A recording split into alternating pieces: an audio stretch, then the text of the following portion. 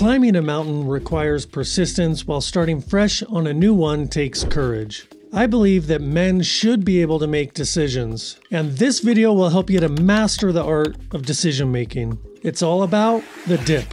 No, I'm not talking about the homemade dip that your wife makes for you. And no, I'm not talking about cold dips in the kiddie pool, fun as they are. No, I'm talking about a book that I read recently called The Dip, written by Seth Godin. It's about quitting the wrong stuff, sticking with the right stuff, and having the guts to do one or the other. It changed the way I think about making important decisions, and it could save your life. So I'm going to be sharing some personal examples, but first a little context. In this book, Seth talks about 3 different kinds of curves. The first one is the dip, and almost everything in life is dictated by this dip.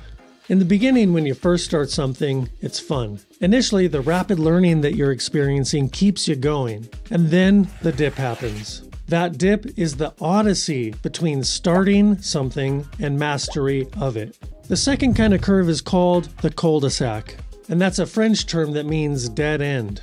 It's the kind of situation where you work and not much changes, things aren't really getting better, and they're not getting a whole lot worse either. And a dead end can be really dangerous because it prevents you from doing something else. So if you find yourself in a cul-de-sac, you need to get off it, because the opportunity cost of investing your whole life in something that won't improve is just too high. And the third kind of curve in the book is called the cliff. The cliff is the kind of situation where you can't quit until you fall off, and then everything just smashes apart. So now I want to get into some of the more details about the dip. The dip is actually the key to success in any meaningful project. And if there's one thing I want you to take away from all of this, it's this. The dip is why you're here. Think of all the investments you made in energy, time, and money to get to this moment. All of it so you can confront this dip right now. That's what it's all about. And you get the gold at the end of the rainbow when you embrace this dip and treat it like the golden opportunity that it really is.